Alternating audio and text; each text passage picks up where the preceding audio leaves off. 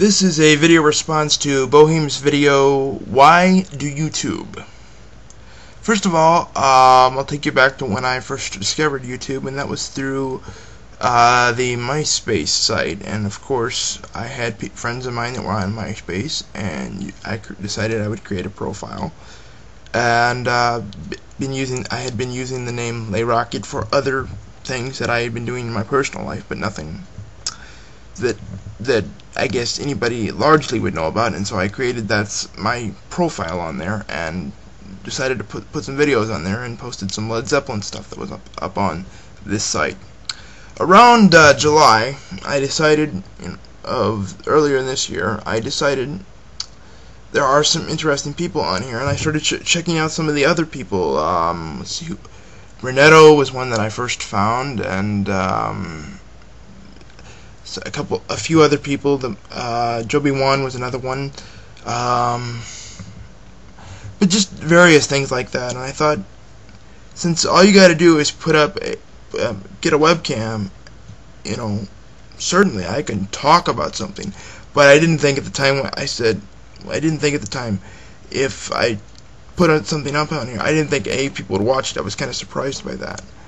So I got a webcam and started making video blogs and just talking about what was going on in my life and what I was interested in, and that being primarily music and maybe a little bit of sports, and just a little bit about my life in general. And that's kind of what I've been about ever since. I've changed it up a little bit, and there's times I go a little bit more serious, there's times I go a little bit more just ranting or getting things off my chest.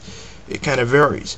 But the biggest thing that I get out of this site is the interaction with people, and just first of all, the fact that people watch you, that people spend their time watching this format, and that there's so many different things on this site. There's entertainment, there's information, there's assistance. If you want advice, you can get advice from people on this site, and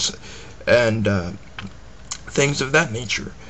And I've got to know several people on here, and that's been another great thing about the site, is I've gotten to know, I feel like I know Jay Mozak and Joey One pretty well, and Al Mozak and other people, and even people that I'm just now starting to need to know. And and like I said, it's connecting people worldwide, and this is kind of fed into other sites as well that have now gotten popular because of YouTube, and that is the Stickam site that has gotten pretty popular, when you're actually able to interact with people live and also interact with them just on a regular basis, because you can, since it's live and everything, you can do all that without having to upload and everything. So that's kind of another thing that I've gotten out of it.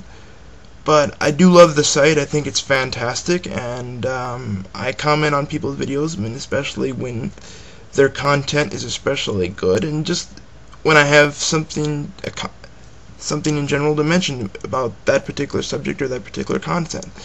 That's kind of why I tube. I hope that answers the question, and I hope you found it.